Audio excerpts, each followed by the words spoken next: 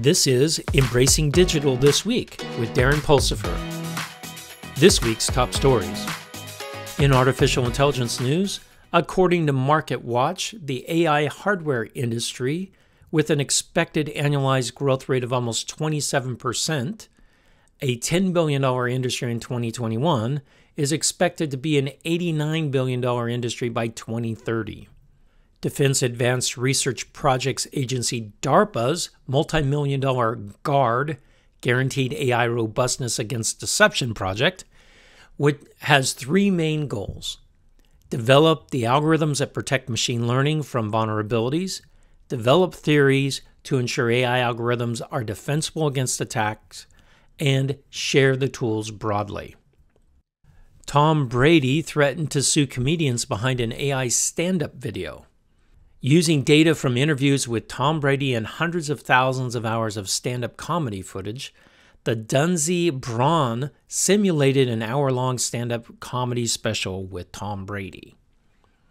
In cybersecurity news, a new report of CybelAngel has revealed the top 5 cybersecurity exposures that pose critical risks to organizations. Here you go. Here they are. Cloud misconfigurations, supply chain vulnerabilities, ransomware attacks, phishing scams, and unpatched software. The report urges organizations to mitigate these risks and safeguard their systems and data proactively. The European Air Control Agency, Eurocontrol, has revealed that it experienced a cyber attack from Russia earlier this month. The attack targeted the agency's systems, but Eurocontrol has been able to contain and remediate the incidents without disruption to air traffic. The agency has warned other organizations to be vigilant and strengthen their defenses against cyber threats.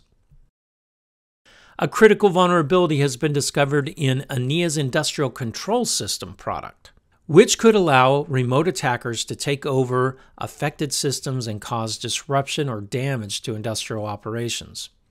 The flaw, which affects all product versions, was discovered by researchers at Clarity. The company has urged organizations using the product to update to the latest versions as soon as possible to mitigate the risk of exploitation. In intelligent edge news, Neuron, a provider of artificial intelligence solutions, has acquired Otis, a maker of imaging solutions for autonomous vehicles. The acquisition will enable Neuron to leverage Otis's experience in developing compact, power-efficient cameras for edge AI applications. The acquisition is expected to accelerate the adoption of edge AI in the transportation industry. Solo AI has launched Glue Fabric, a secure multi-cloud service mesh for enterprise applications supporting hybrid and multi-cloud environments. It has a centralized dashboard for monitoring, managing, and troubleshooting applications in the multi-hybrid cloud world. The Canadian government and Ericsson will invest 470 million Canadian dollars in 5G and 6G R&D over 5 years to create a sustainable and secure telecommunications infrastructure to develop new use cases and applications, including smart cities and connected vehicles. That's it for Embracing Digital this week. If you've enjoyed this episode, check out our full-length weekly podcast, Embracing Digital Transformation, and check out our website, embracingdigital.org. Until next week, go out and do something wonderful.